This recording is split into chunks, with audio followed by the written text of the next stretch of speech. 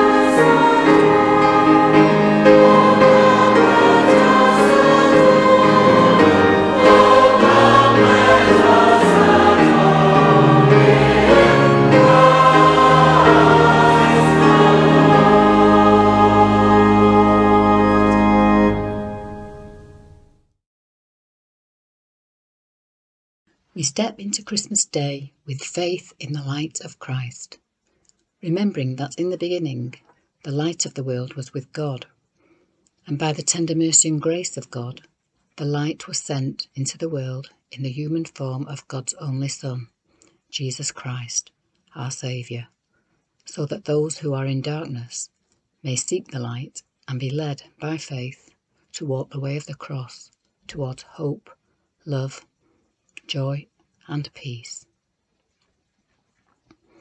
We light the Christ candle to celebrate the kingdom of God coming amongst us.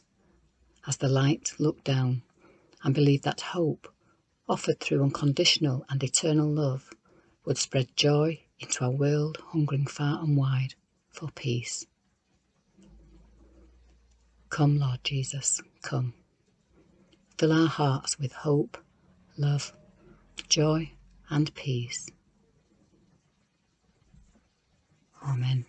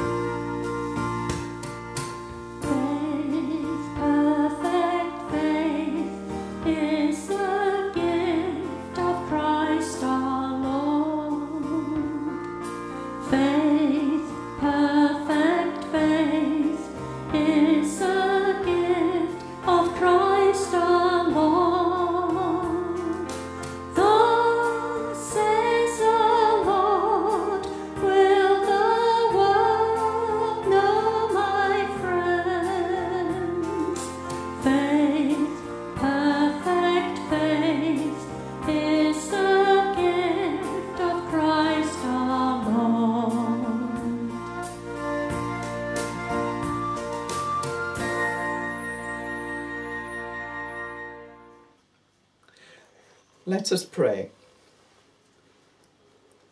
Wonderful Lord and God, we come to you in awe and wonder to worship you. We think of all you created: space, mountains, valleys, hills, little tiny insects, and human beings. And we thank you, Lord, for your wonderful love to us. As we think of this special time of year when we are celebrating the birth of the baby Jesus, we think of why he came. We think of how throughout history mankind has sinned and fallen short of your grace. But your grace was so wonderful that you stepped into our history, became a baby, who we remember at this particular time of year, a baby who was worshipped and adored. Father, we thank you. But Lord, we must admit that mankind throughout the centuries has sinned. We have. We have said and done things, even this week, that we know we shouldn't have. And there were so many things we should have done, and we didn't. And just now, in the silence of our hearts, we would confess those sins to you, Lord.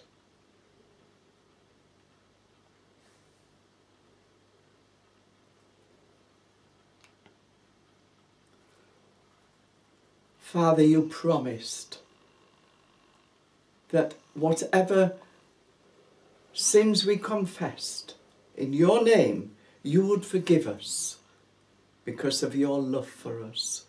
And so we know our sins are forgiven, and we know that we can spend the rest of this day just rejoicing and praising you for the birth of the baby Jesus, who became a man and died on a cross for us.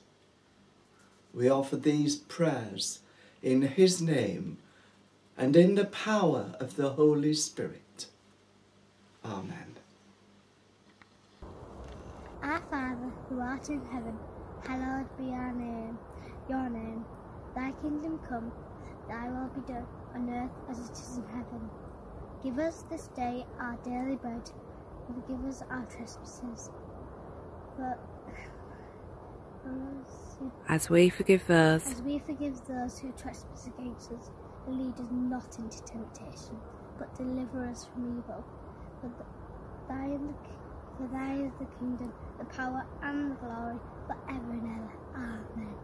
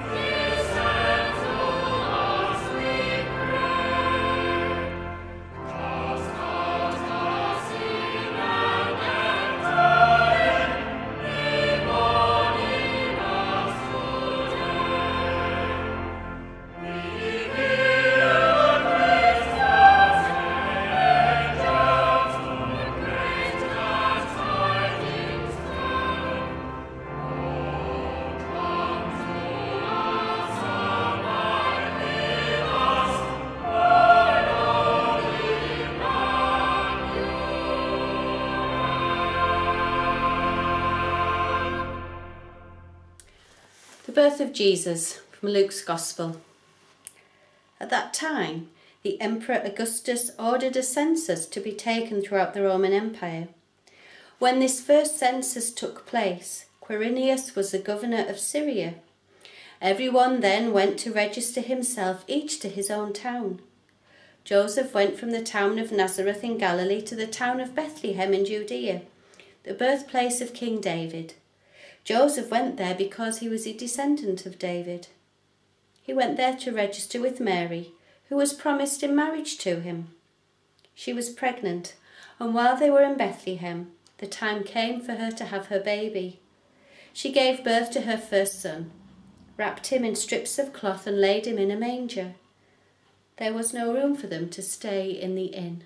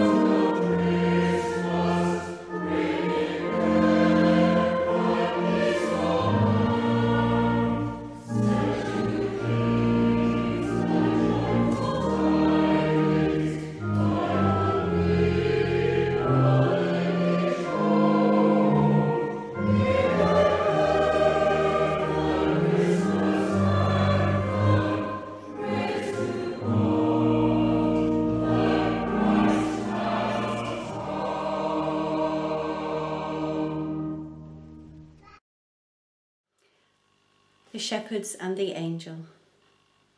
There were some shepherds in that part of the country who were spending the night in the fields, taking care of their flocks. An angel of the Lord appeared to them, and the glory of the Lord shone over them. They were terribly afraid.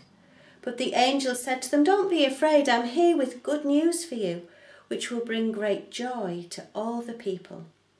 This very day in David's town your Saviour was born, Christ the Lord. And this is what will prove it to you. You will find a baby wrapped in strips of cloth and lying in a manger." Suddenly a great army of heaven's angels appeared with the angel, singing praises to God. Glory to God in the highest heaven, and peace on earth to those with whom he is pleased.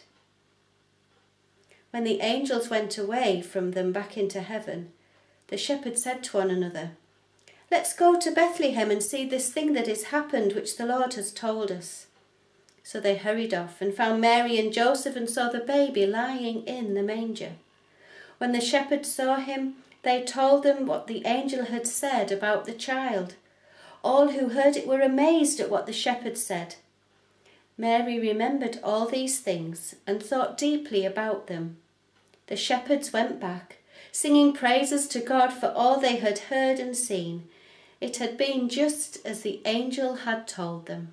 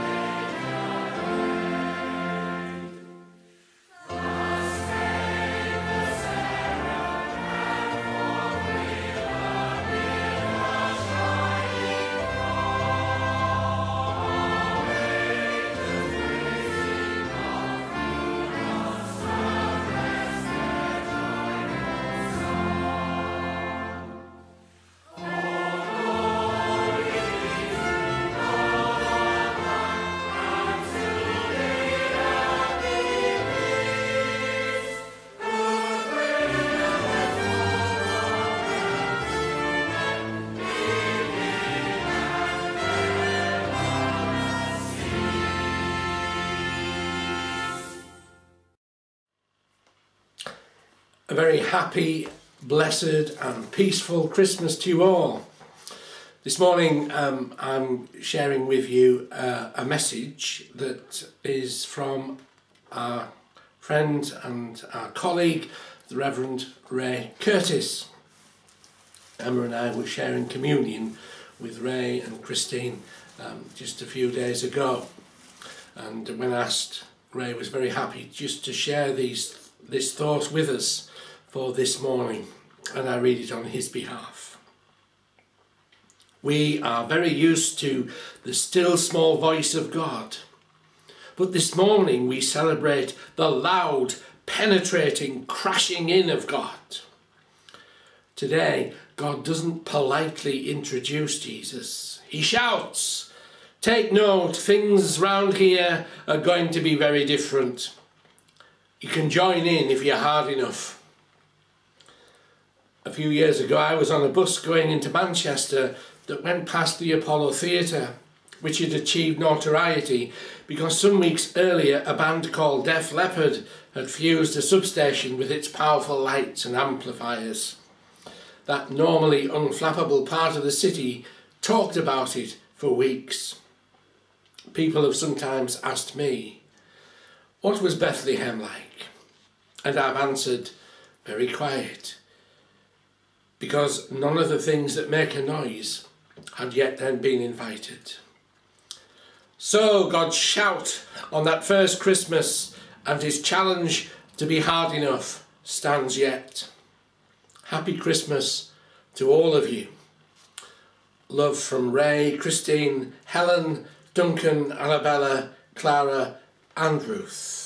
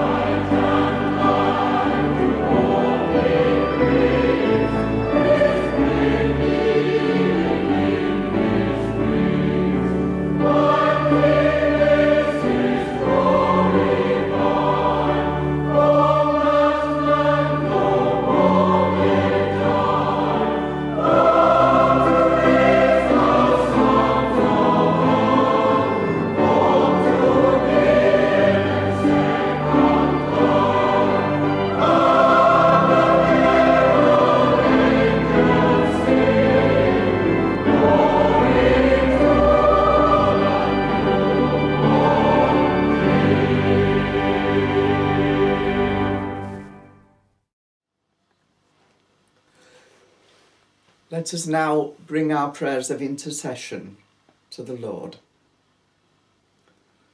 Father, we thank you that you love us, and you love us so much. You listen to our prayers and you answer them, perhaps not in the way we want straight away, but we know you answer them. And at the moment we think of the world and the pandemic of COVID-19. We now know that there are 89 countries who have this virus.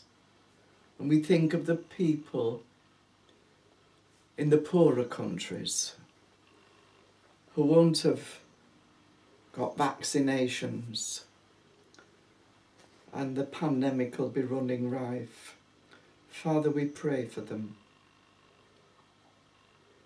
We pray for refugees. We think of the people of Afghanistan and those that are trying to cross the Channel.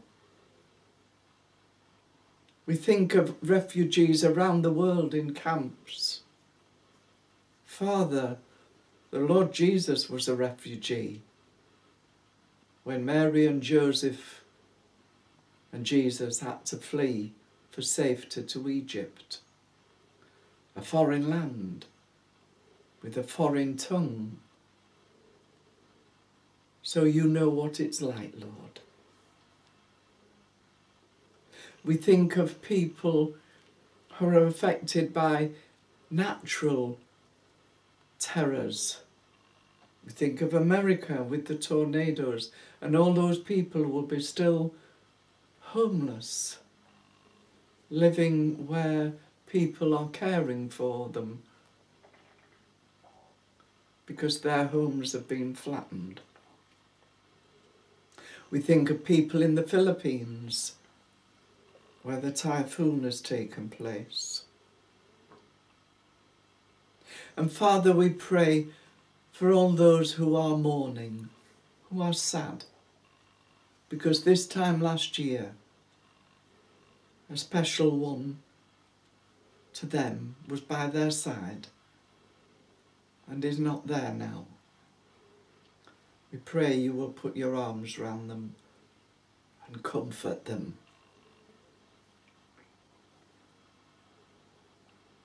We think of all those, Lord, who are in hospital and they don't want to be there, particularly at this time of year. But you're only a prayer away, and may they remember that, Lord. And we think of all those whom we know and love who are in care homes and nursing homes. And perhaps this is the very first year that they've been out of their own home. And they'll be thinking back. Again, Lord, you're the same Lord who loved them and joined in all the festivities of former years. And we know that you will be there with them this year. And we pray for all the staff in hospitals and care homes and nursing homes who are giving up their Christmas Day to nurse and care and tend people who are sick, dying. Father, we thank you for people who are willing to care. You yourself were cared for as a tiny baby. And you know what it's like. And so, Father, we ask that you will hear all these prayers and answer them as best fit and in your will. For we ask them in the precious name of that baby who became our Lord, and in the power of the Holy Spirit. Amen.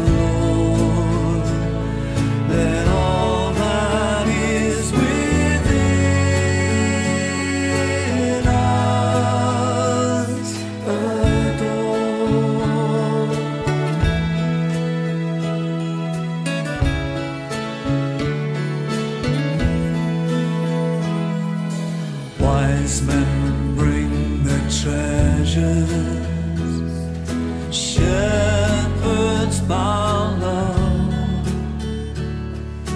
angel voices sing of peace on earth. What have I to offer to heaven's King? I will bring my life, my love, my own. Adore, come let us adore. Oh, come let us adore Him, the Lord. Worship Christ the Lord. Let all that is within us adore.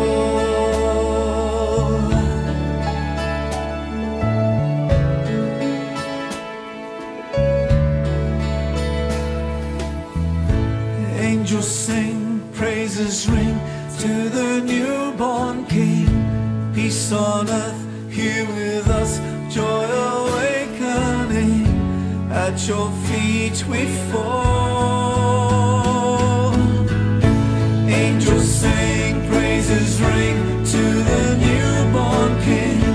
Peace on earth, here with us, joy awakening. At your feet we fall. Adore, come let us adore. Oh, come let us adore Him,